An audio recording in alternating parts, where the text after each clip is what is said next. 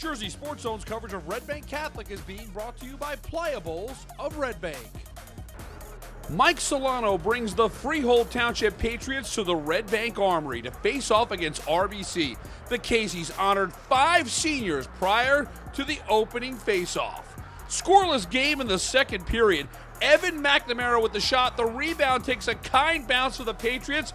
Eric Borshevsky cashes in. The Patriots are on the board. It's 1-0 Freehold Township. Freehold was looking for more. The Patriots could have had a 2-0 lead, but Kieran McNellis makes a tremendous save and covers up the loose puck. McNellis had 31 saves. With 5 minutes to go in the second, Mario Flegger with the shot. Alex Gonzalez goes to the net. He scores on the rebound.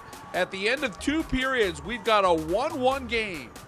Third period, Brian Anderson from the point. His shot hits the post. Chris Lordy finds the puck in traffic, and he gives the Caseys the lead.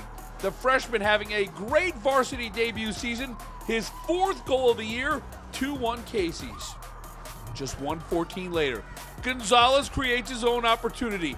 He's in on a breakaway. Great move to the backhand by Alex Gonzalez, and it's a much-needed insurance goal.